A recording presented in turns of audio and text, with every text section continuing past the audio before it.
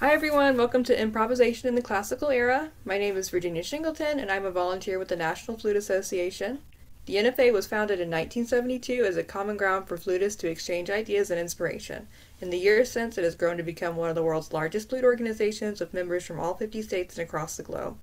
We invite all of you to become NFA members if you haven't already and take advantage of our year-round benefits, including a subscription to the Flutist Quarterly, borrowing privileges from our sheet music library, discounted instrument insurance, and more. Visit nfaonline.org to learn more and join today. We also like to acknowledge that today's online event is made possible with support from our members, our donors, and the Illinois Arts Council Agency.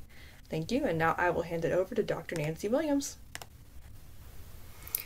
Hello, thank you everyone, and thank you to NFA for inviting me today. This is Cadenzas, Eingänge, and more improvisation in the classical era. I'm Dr. Nancy Williams. That is a clarinet in my hand.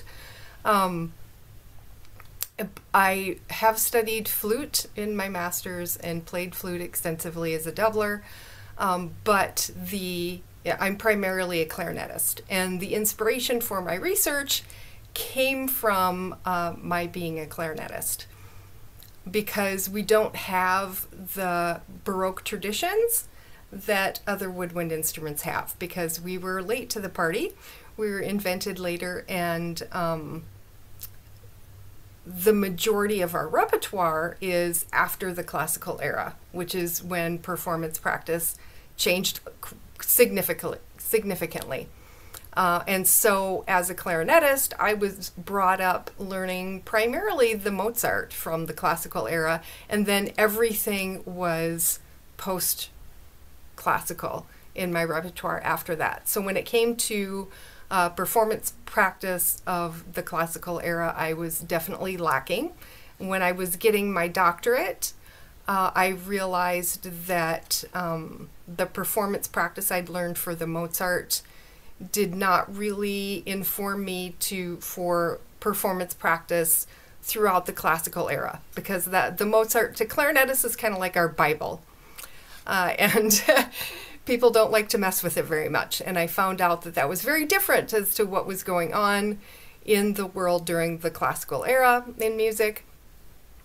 And my colleagues, because I was a doubler, I also had jazz band experience in as a jazz saxophone player, and that allowed me to kind of step out of the fear of not being able to play anything on the page. So that experience in the jazz realm empowered me to be able to do more of the improvisation in the classical era that tended to intimidate and dare I say, freak out my colleagues in the clarinet world who had never been asked to play anything off the page in that sense before.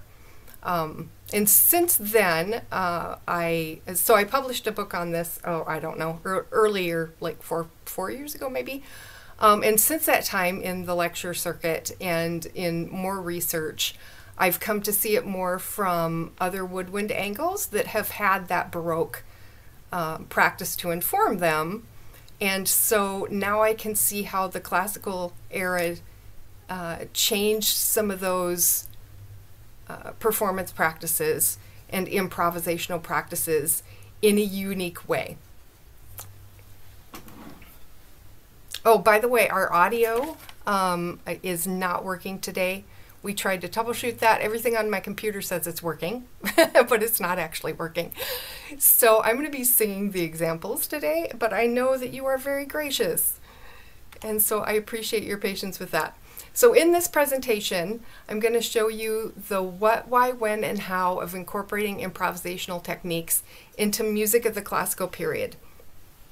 Originally, this research was done by Dolmesch and Donenreiter musicologists, and they had a really rigid black and white interpretation, which musicology has really expanded its understanding since then.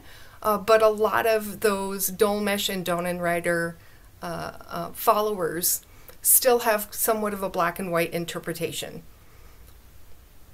Mainly, I want to make it clear that classical improvisation doesn't need to be overwhelming or scary.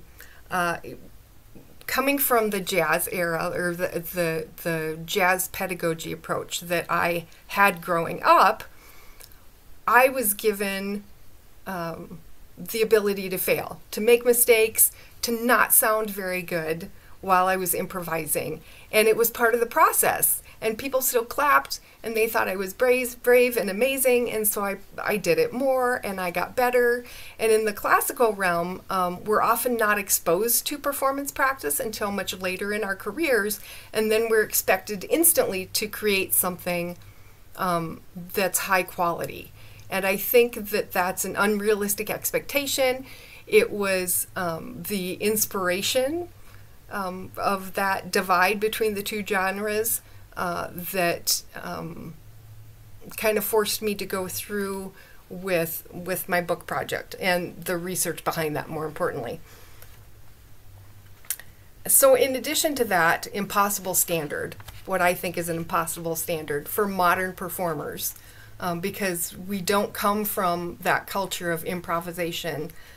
We also don't come from the culture of learning aural skills often, not always, but often as we're growing up and as we're learning our instruments, as we're learning flute, we're not encouraged to learn aural skills on our instrument. Instead, that often comes later when we're in college studying music, and then we have theory and aural skills training there, but not necessarily with our instrument. And that also is a big divide from what was happening on in the classical era. So I draw a lot of my inspiration from jazz pedagogy as well as the historical musicological pedagogy and research that I was doing. So first of all, what are classical improvisatory techniques? They're the approaches classical performers use to add to the composition. This comes out of the Baroque tradition of Baroque composers sketching out a melody, and then modern performers, or not modern, but at that time, their performance counterparts actually finishing the composition. So you could have different performers playing the same piece and it would sound totally different because they were going off of a sketch or an outline of the melody and they were filling it in and making it their own. That was from the Baroque tradition.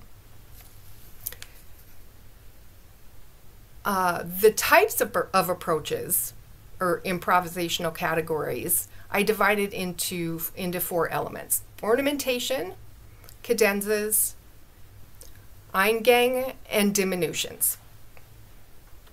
So let's get into ornamentation first. That's the best way to start, or the easiest way to start, if you're looking at adding to the melody. And this is what started me down the rabbit hole, because my research curiosity initially was, I'm not sure how to interpret some of these classical ornaments. I don't feel like I have the expertise or the knowledge to be able to play them how they're supposed to be played. And so I started my research and quickly found out that the supposed to be played part was what was getting me in trouble, because there were many different interpretations. Many more classical ornaments existed than exist today. And composers would sometimes make up their own ornaments. Symbols may not be a realistic interpretation of what the composer wanted. For example, the trill symbol, which also there were tons of different symbols for one thing and tons of different names. So very, very muddy research. The problem is not that we don't have enough information, it's that we have too much. So for example, a symbol that may not represent what the composer intended would be the trill symbol, which was often just like a cross type symbol. A composer could put that over a note to indicate not necessarily a trill, but this would be a good place for the performer to add their own elaboration, to put in their own ornament. And then lastly, I didn't understand that ornamentation was connected to an affect or a mood. So on the screen is what we're going to call a long appoggiatura. The small note comes on the beat and it takes away time from the large note. It should be performed with emphasis on the smaller note, now on the beat. And the affect that's connected with that is affection.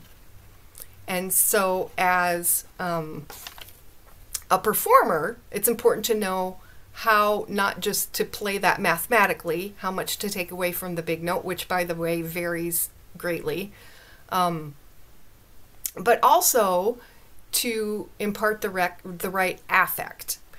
There's, in the clarinet literature, Stamitz wrote,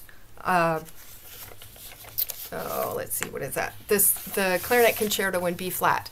And the second movement is a romance.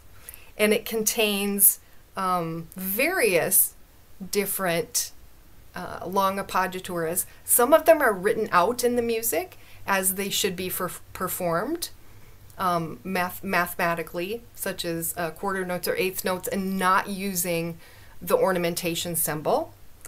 Some of them are written using the ornamentation symbol. And so I'm going to sing this. I want you to listen for the emphasis on that note. See if you can identify where those long appoggiaturas are. Da da da da da da dun dun da da da dun da dun dun da da da da da da da dum ba dum. And one of the coolest things from this research and finding that piece where it was used in particular was that half of them were written in as ornaments and half of them were written in standard notation. And as I was looking at the modern music that I was performing, I was starting to notice how many ornaments were being notated. And that's important because an ornamentation is a musical gesture, not a technical one. And so the past was informing the future repertoire that I was looking at. And the way I was starting to think about ornaments and how to perform them was changing, especially with knowing that they were connected to an affect. Obviously, the middle movement of that Stamitz being a romance, the long appoggiatura was the perfect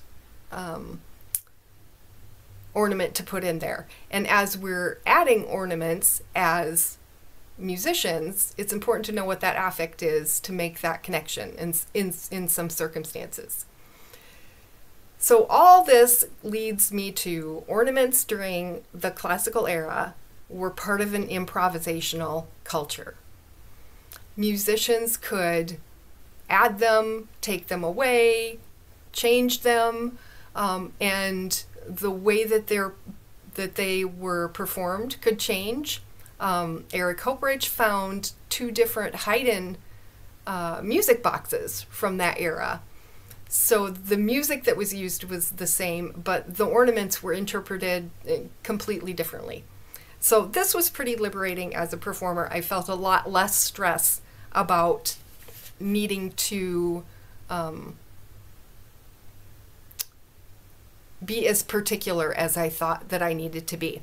So I want to see if anybody has any questions about classical ornaments at this point before we go on into cadenzas.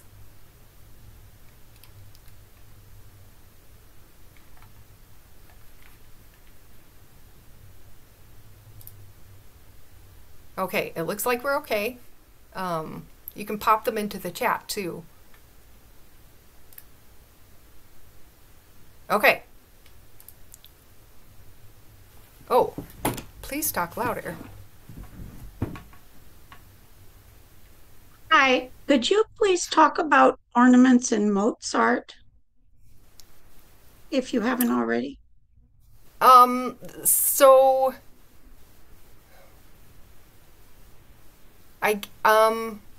yeah, can you be a little bit more specific, Susan? No, I'm sorry. So one of the things, Well, maybe the concertos would be good. okay. So Mozart is a little bit later in the classical era, or at least later to the part of the classical era that they were using improvisational techniques to their fullest. Once we get past 1750, which is where the start date of the classical period was kind of randomly put, it starts to deteriorate a little bit. So Mozart is going to be a little bit more, how do I say this? If you have, what are you looking at? Are you looking at manuscript? Are you looking at a particular publisher? No, I just would like to know more about the ornaments in Mozart, that's all. Okay, so about how to perform them? How to perform them, what would how be to appropriate to add in, or could you add things in? Everything really. Okay, so the best thing for an individual composer like that might be to listen to various different recordings of not just the particular concerto you're looking at, but lots of different Mozart stuff. In particular, the piano stuff, because that's where the ornamentation took its inspiration from.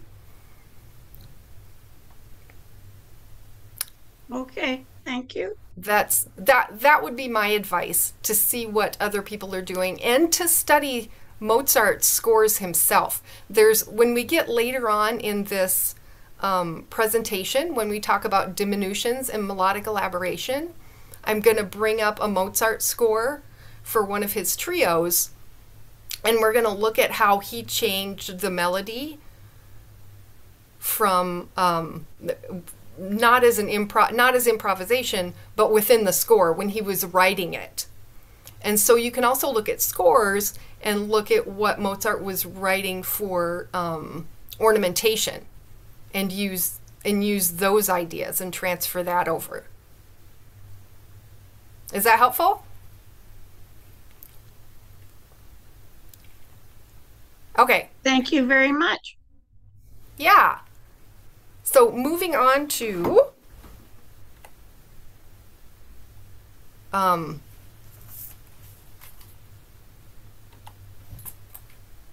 I got a glitch here. There we go. Moving on to classical cadenzas.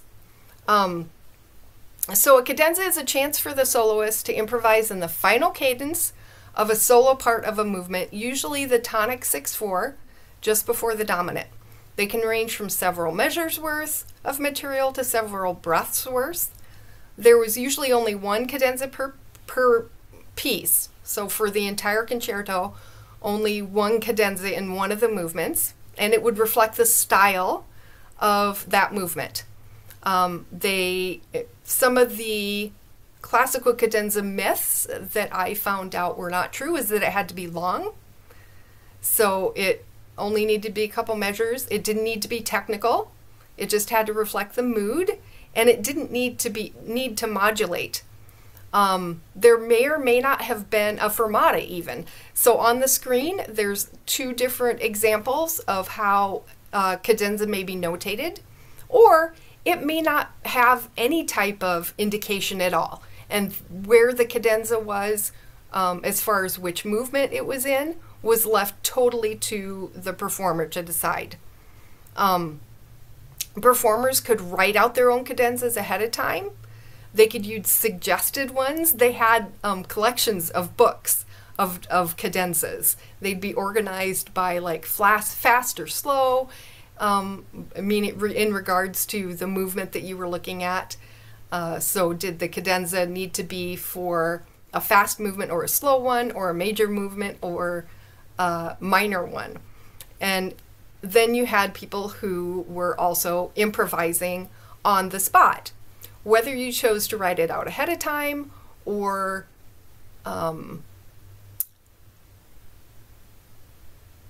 use a suggested one, or like they had back then a book. Sometimes those are written in for us.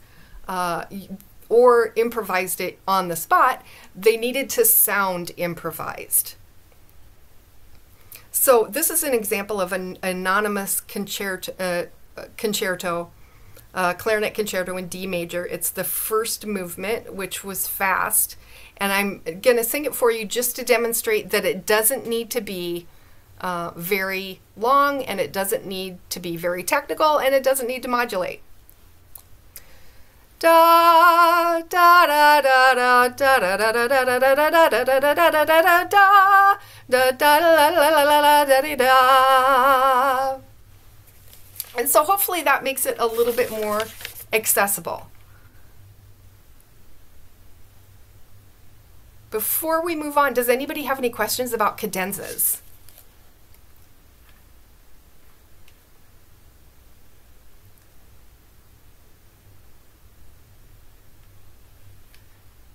Okay. So let's move on to Eingänge. You may have heard Eingang. Eingang is the singular. Eingänge is plural. And this is a term that was coined by Mozart. I prefer calling them lead-ins because that's what they do. They lead into the recurring theme. It's a cadential embellishment that occurs at the end of a phrase, and it's used to lead into an upcoming theme, often the return of a theme. So rondos, very common. In fact, this is a Stamitz-Bassett concerto in F major that's on the screen, and it has 3 different Eingänge that are leading into the upcoming rondo theme. So the rondo theme is da da da da da da da da, and then it goes on from there. So the first one, the fermata is on the last note, da, and the performer added da da da da da, or rather could add, because these were Stamitz's suggestions that he put in the manuscript. So all total it would be da da da da da da da da da da da da da da. The next one was a little bit longer. Da da da da da da da da da da da da da da da da da da da da. And then the third one, which is actually going to be longer than the cadenza that I just played for you, went like this. I'm going to change keys. This is not working for my voice. Da ba ba da da da da da da bum bum ba ba bum ba bum bum bum bum. That last one's an octave lower. Bum bum bum bum ba da da ba da da da da da bum ba da da da da da da da, and so on with the theme. So just like cadenzas, these may have a fermata, like Stamitz has put in, or the publisher actually, in what's on the screen example, or there could not be any fermata at all, and the performer was expected to add these lead-ins on their own. I will say, having done this for several years now, it sounds really naked to not have any type of lead-in. When I started working with my students on this, even using like ba ba ba ba ba ba ba ba ba da da, something like that to fill in just the simplest couple notes going into that rondo theme help to kind of fill in that space. But it does start to sound very strange to not have those lead-ins once you become comfortable with that. So a different type of cadential embellishment is at the end of a phrase that does not lead into the next rondo theme or the next theme at all. We're just going to call this a cadential closer. It's not really on the screen. It's not super common. I run into them every once in a while. I don't really use them a lot. But instead of leading into the theme, it would just make the closing cadence feel more complete. So an example of that would be Tromlet's treatise from 1971, The Virtuoso Flute Player. The first note I'm going to sing is the last note of the phrase, and then what's after that is how Tromlet's would close that, the cadential closer he used. Ba da da da da da da da da la la la la la. Nice and trilly flute thing. Or a different example would be ba da da da da da da da la la la la la la.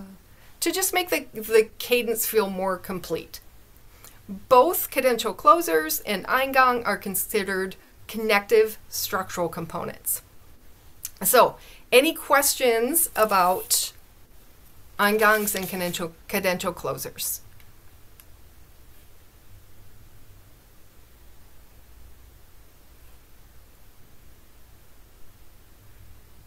Okay, I'm going to move on. Whoa. To diminutions, sorry. And diminutions are the same as melodic elaborations. Sometimes the name diminution is confusing because it means to make smaller, when really what you're doing is adding notes to the melody. The reason I suspect it's called that is because it makes the beat smaller. It divides the beat into smaller sections. And what diminutions and melodic elaborations do is they add to the melody.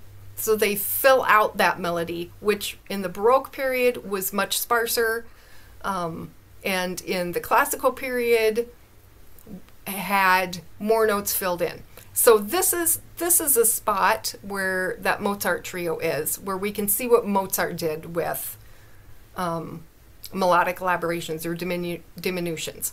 When I first found out of these, when I first found out about these, my teacher told me to fill in the notes.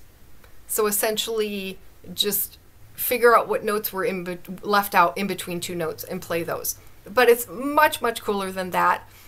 Diminutions could consist of scalar patterns, leaps, repeated notes, and rhythmic changes. And performers could also simplify the melody. So back to that Mozart trio.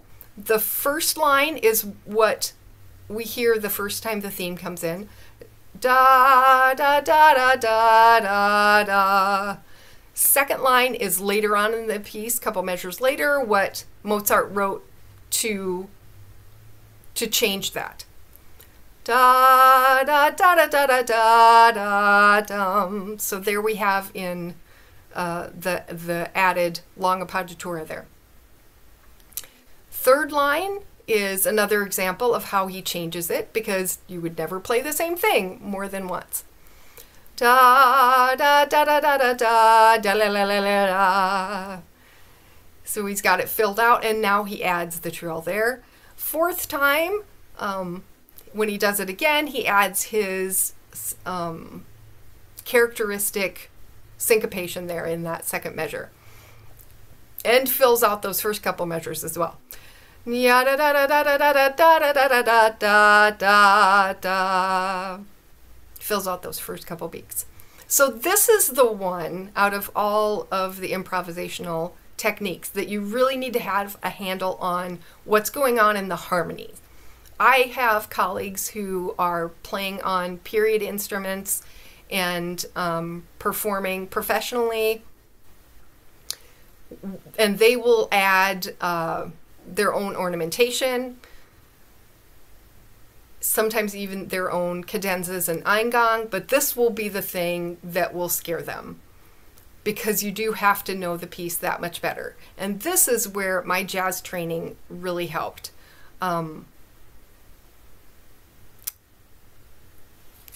Before we Well, yeah, let's go on from here. Jazz players have what we call licks, and they are the most commonly used type of improvisations, patterns that performers would use, and they're written out. We study and play them in different keys and get them under our fingers so that if we get into trouble when we're improvising on the spot, our fingers kind of know what to do. And classical musicians had the same type of things. I call them prescribed diminutions, and they were the most commonly used type of melodic elaborations. The screen has some that were written in by Leopold Mozart in his treatise on fundamental principles of violin playing. The first line would be what you might see in the music. Da, da, da, da, da. The second line is Mozart's interpretation of that as an upward groppo. Ya, da, da, da, da, da, da, da. So that upward groppo pattern was used to fill in that first line. Third line is what may be written in the music. Ba, ba, ba, ba, ba. And I don't know why that couldn't be ba, ba, ba, and then whatever the resoluting note is, so that you only have eighth notes there. And this is how you could fill it in with a prescribed diminution called a downward groppo. Da, da, da, da, da, da, da. So are there any questions about diminutions or melodic elaborations? These are advanced techniques. So if you came here because you were curious about what to do to start, this would not be it. You would want to start with just mixing up ornamentation.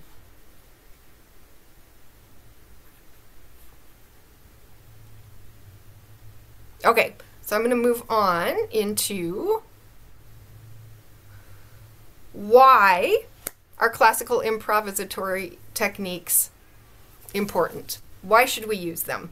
For me, I believe in honoring the spirit of the times, staying true to the zeitgeist of the classical period. I found that it's not only important, but rewarding. I'll pop in the chat here.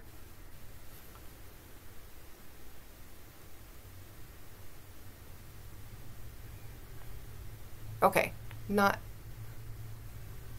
seeing that. Improvisation connects us to the musical culture of the time. I felt much more connected to the composers and the performers when I started using these in practice.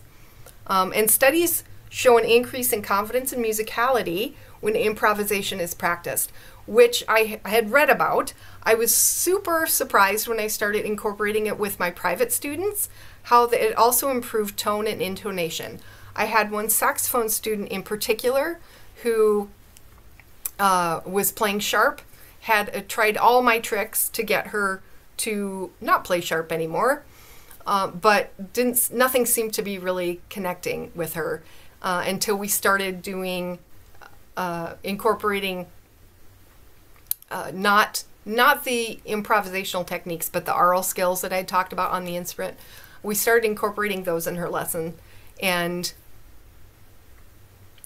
within just a couple weeks, she came in, and her pitch was spot on. She wasn't playing sharp anymore, so that made her tone much nicer. Overall intonation much better, and I was really shocked that it was happening. It happened just between one lesson to another, and so I asked her, what is going on? Why is this so good? And she said, yeah, my band director has noticed too, and I think it's that stupid stuff you're making me do at the beginning of lessons, which was the aural skills. And I asked her why she thought that had helped, because I really had trouble believing her at that point. Not that I didn't believe her impression, but that it could actually help in so little time. Maybe at most we'd done it like 3 or 4 weeks, but she said that it forced her to really listen for the first time in ways she hadn't. Oh, Susan, I'll get back to you in a second on that chat. So it definitely increases confidence in musicality, and I can speak from experience, increases tone and intonation, sometimes dramatically. And so I was experimenting with my students is essentially what I was doing. I had the research and figured that I needed to get some real life feedback as to if I could really teach classical students the way I had been taught in the jazz arena and transfer that over. So once I had started experimenting with my studio, I figured I'd better put my money where my mouth was and start experimenting as a performer as well. And so I can speak to the fact that it enriches the performing experience in my situation quite dramatically. I will also talk to the audience ahead of time and let them know what's going on, depending on the audience. Obviously, if it's a national conference of professional musicians, most of the time they're going to know what's going on. I might just say a few things. But the first time I tried it was actually for a festival, and there were a lot of people in the community that were there in the audience. The community was involved in the festival, and not just high school students and teachers. And so I talked quite a bit about how what I was going to do, where I was going to do it, and that it was the very first time I'd tried this in live music, in a live performance, and also that it was going to be the only time that it was ever going to be heard like that. So there was no other time where I was going to be playing this exactly like they heard it today, because I was improvising in real time. I hadn't made decisions ahead of time. I hadn't written anything out ahead of time. And as a classical musician, I was really not prepared for how much more meaningful that made the performance. I could really feel the energy exchange between myself and the audience. And I was very surprised at the whoops and hollerings afterwards. Like it was an electric and exciting moment. And so I really figured that I needed to start doing that more, even if it was painful, even if it was scary, because it made the performance that much more meaningful, not just to me, but for the audience. Okay, so let's quick get to Susan's question in the chat there, which was, what did I mean by mixing up ornamentation as a place to start? So what I meant by that, Susan, was when you are performing a piece that has ornamentation written in, you can change the ornamentation, or you can add ornaments that are not written in different places. So for example, if you had a repeat particularly, so this would be how I would start with all of this. I would take something that had a repeat, maybe had some ornamentation in there, and the first time I would play the ornamentations as written. The second time I would go back and I would exchange those ornaments for different ornaments of my choosing. And then as you get better, you can change where those ornaments are. You don't have to put them in the same places as the composer did. Although I will say a little bit of research goes a long way with different composers. If you are looking at Bach and the people that are descendants of Bach, they tended to be a lot more rigid. And in that case, I wouldn't necessarily play around as much. But we'll get to the different schools in a little bit. I'm coming to that. I'll add some clarity to that for you. So when is classical improvisation appropriate? You can use on music that's 1/2 part. If you're new to this, concertos are fair game. Once you get more experienced, I've actually done this in real time in chamber music. That is 1/2 part, and that is exhilarating and a ton of fun. You can either make decisions ahead of time, or you can make decisions in real time when you're performing, which is super scary and super fun at the same time, and surprisingly not as hard as I would thought. Because classical music, there's often the first person that starts with a theme, and then someone comes in later with that theme, and then you can just imitate they've done. And it not just with improvisation, but with articulation and dynamics, which are more performance practice. Excuse me. Most commonly, it was done from 1750 to 1800. At 1750, we have the mark of the beginning of the classical period. It was not a light switch. It's just an estimate. And the classical period technically goes on until 1825. What we have happening at 1800 is a change in the piano, the way pianos were made so that they could sustain longer. Ornamentation was often used to sustain a note more. It started in keyboards. And so when keyboards didn't have to do that anymore, it kind of fed into other instruments as well. So ornamentation became not as necessary to sustain. I suspect the rise of Beethoven had something to do with it as well, and the belief in the composer as God figure, which started with that romantic ideal. But probably most importantly was the rise of the middle class.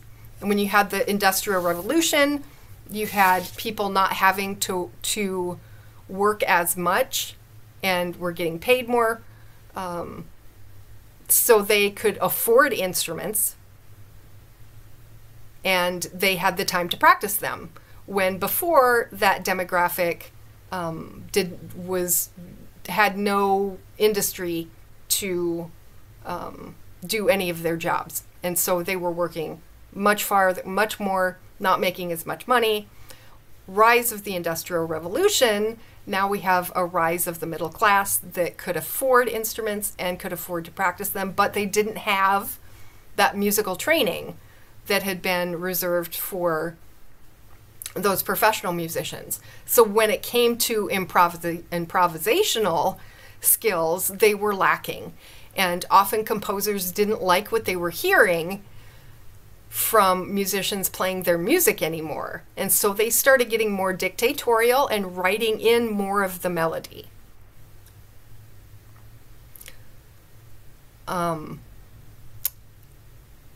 So that's pretty much why 1800 is again, it's not a light switch, but it's a safe cutoff point if you're not sure when you can do this safely. The sparser the melody and the thinner the texture, the more is demanded from the performer. And anytime you have repeated measures, phrases, and sections, those things that I thought were super boring in classical music before, now I see as opportunities.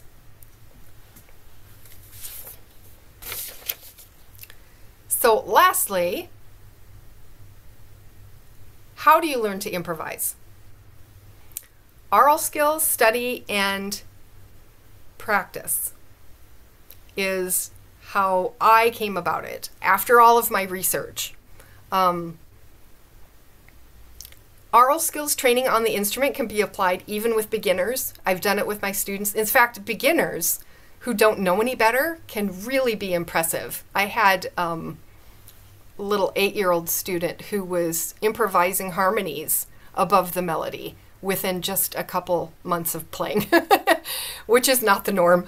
I found that the older the student, the scarier it is, because it's not what they know. But it's shocking how in just a couple minutes at each lesson, it can make a really big difference. Imitation, call and response, adding harmony to melody. Christopher Azara has a line of products that focus on aural training in general using folk songs. But if you're a teacher here that's interested in using this in your studio, please understand that this can be really scary for students, and it's important that the teachers can demonstrate this and provide a culture where students can make mistakes and students can be vulnerable and still feel safe. John Hopkins did a study on jazz musicians and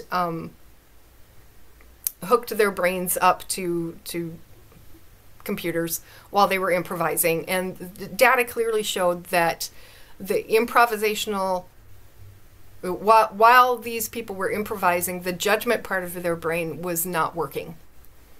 And so you could surmise from that that judgment can't exist at the same time as improvisation. So that's important to remember, not only as a teacher, but as a performer. If you're trying to judge what you're doing at the same time as you're doing it, that is a sure recipe for crashing and burning. One of the things I did was record myself, and that was really helpful ahead of time. And then when if you're doing it in real live performance, don't let yourself think whether it's good or bad, because that will slow you down. There are resources to help with period practices. There's some of the quants, maybe what you're familiar with, sometimes pronounced quants outside of Germany. And there's several modern method books that have been written. Some professionals are now making recordings with improvisation. And you can listen to accompaniment as well as record yourself. Or sometimes there's accompaniment CDs that you can buy, and those are really great opportunities to just experiment and then and see what you can come up with on the fly with those. So not only do you need to understand the cultural and historical importance of the culture of improvisation.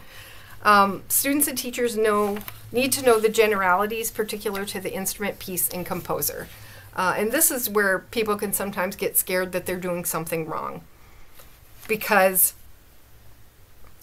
there wasn't the international community like we have now with the internet and being able to talk to each other. There were lots of different practices. Improvisation practices could vary from country to country, from school to school. And this is what I was talking about, Susan. There was the Berlin School, which tended to be very rigid, but still in Germany there was the Mannheim School, which was much more accepting of more improvisation. And then there were the French and Italian schools, which were totally different in how they approached improvisation. So, but to show you how muddy the research is, you could, within those contexts, have different composers who are teaching it differently. The Cadenzas, I know, is really popular in the flute world, as it should be, but then you have to ask yourself, was he really practicing what he was preaching? How many teachers do you know who teach one thing but actually do a different thing? So we don't really know the accuracy of the quants. In there he says that cadenzas should be played in an improvisational fashion, should not be metered, but then within there he actually has metered cadenzas as examples. And so there's lots of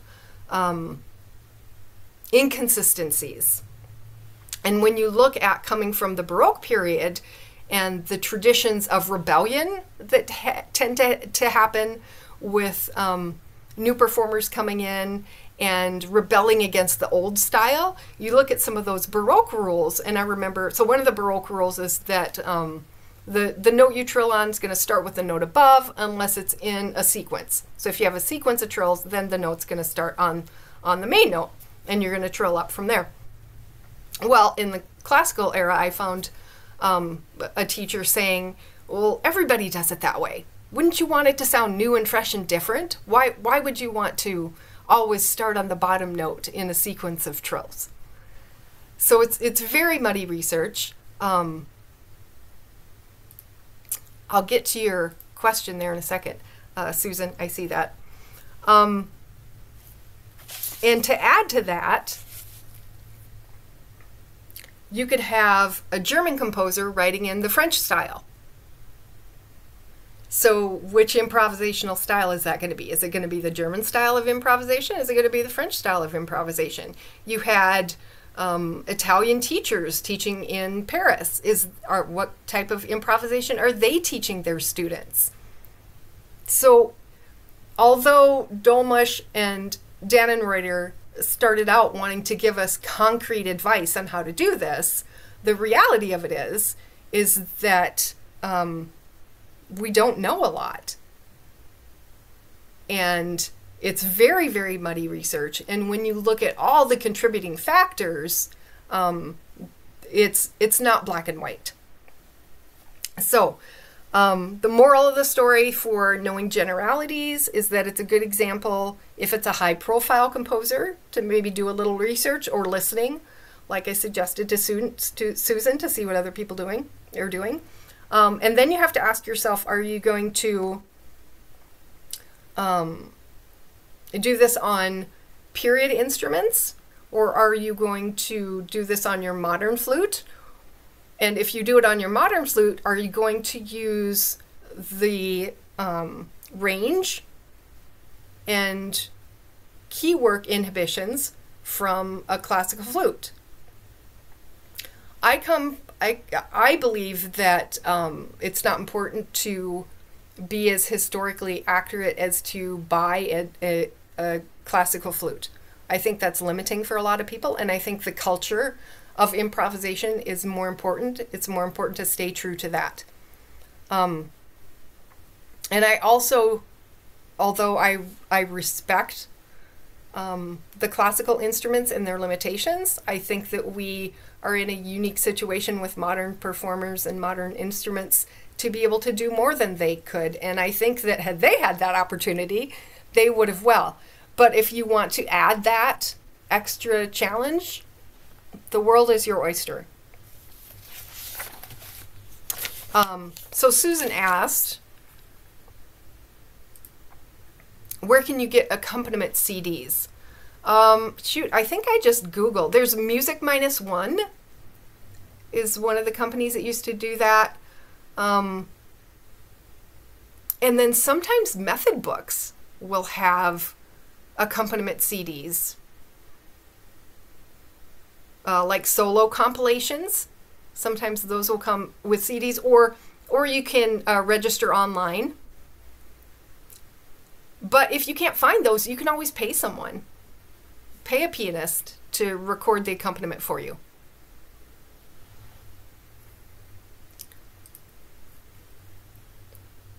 So before we have a chance to talk about or to answer some questions, I do want to leave you with, as performers, we have an obligation to the music of the time to create a meaningful cultural connection.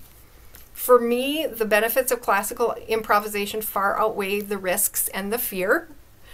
I talked about how muddy this is, how it's not black and white, and that scares a lot of people off. But I think that performers should give themselves permission to make mistakes and create something imperfect as you begin incorporating improvisation, because the train of study has been broken. The rules conflict constantly. Stylistically good improvisation was subjective even then, and no recordings exist. So instead of being afraid of doing something wrong, I think that the lack of all those things gives it liberty for modern performers, so that we have freedom, because we don't have recordings. We don't know actually what was really done. Both audiences and students alike will be inspired by the increased excitement and intimacy created excuse me, when improvisation is included. So this is my why. To be true to the music of that time, to create a meaningful cultural connection. And that's what I go back to when I get scared, when I feel overwhelmed, and it has not served me wrong. So if you can find a why that is meaningful to you as a performer, that will carry you through the fear, because it can be scary doing something new, trying something new, and is particularly improvisation, if you're starting from scratch. But it gets better. Be your own cheerleader. Have that curiosity and learner's mindset, and then have a why beyond thinking that you should do it because it's required of you. I think that will make a ton of difference. And lastly, vulnerability is about showing up and being seen. Thank you, Brene Brown. It's tough to do that when we're terrified about what people might see or think. So you have to shut that judgmental brain down when you're doing it in practice. Save that for when you're going over listening to your recordings. And I will say that this has given me an insight into music, not just of the classical period, but as I said, it's informed how I play modern music today. And I firmly believe it's worth the effort. So, I would love, love, love questions. That is honestly my favorite part of these presentations. So please ask. No question is stupid.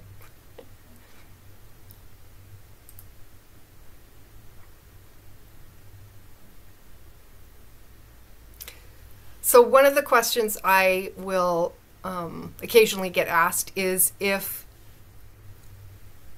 cadenzas need to include themes, like a theme from the movement.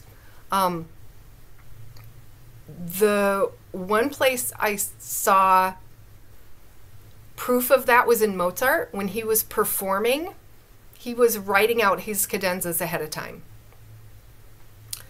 But that was not always the case.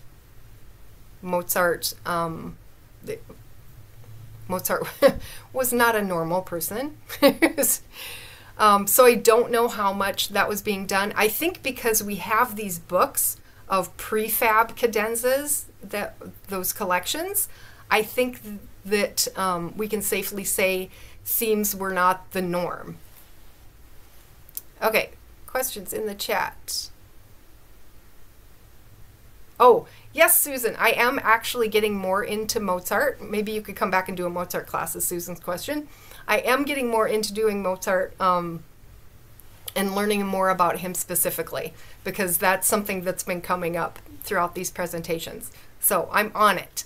What problems do older students most often encounter when learning classical improv for the first time, and how do you approach them in lessons? So I'll give you an example of a high school student I had, very accomplished, getting the highest chairs in all-state band, and I had him soloing on a concerto, and I could not get him to just play a couple notes of a lead-in or an Eingang before the return of a rondo theme. I couldn't get him. Like, he would not do it. And this was not a student who was usually timid.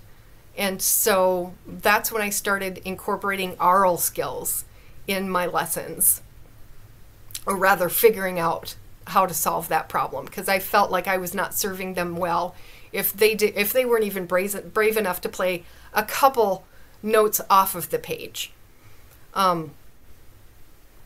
So how I approach it in lessons with beginners is they just don't know any different. I mean, I start with mouthpiece work, not call and response, but modeling, and work that in as we put the instrument together, and that's how we warm up every day. So they're doing aural skills training, not every day, every lesson, at the beginning of each lesson, but just like for a minute or two. It's just part of our warm-ups.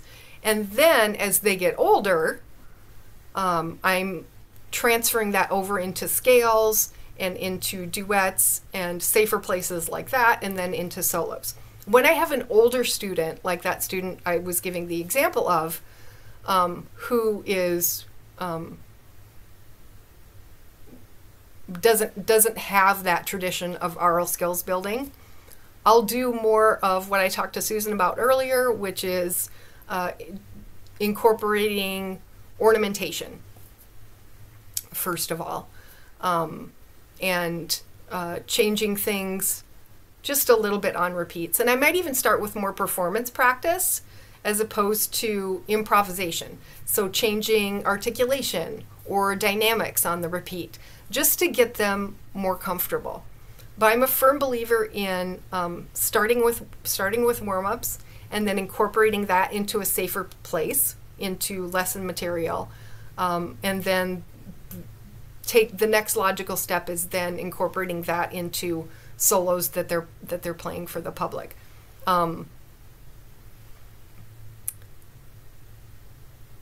Because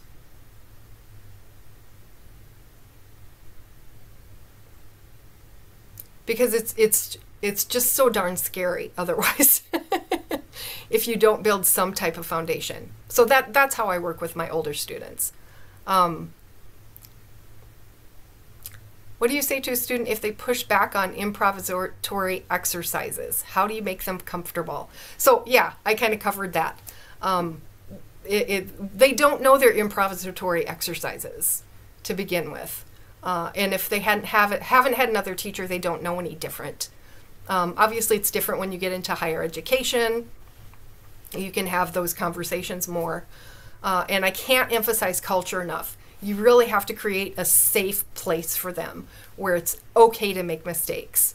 And one of the things that I will do is I will do it first. And sometimes I've gotten better now. In the beginning when I was doing it, I had some clams in there. I had some things that didn't sound right, but that was good for them to hear that I was making mistakes. Now that I've gotten better, I actually throw in some mistakes or things that don't sound great just to kind of make them more comfortable. Obviously, I wouldn't do that like in a higher education setting, but with younger students, you have to really build up that bravery and get them to know that create a safe space for them in your lesson studio that is strong enough that they can take that safe place out onto the stage with them.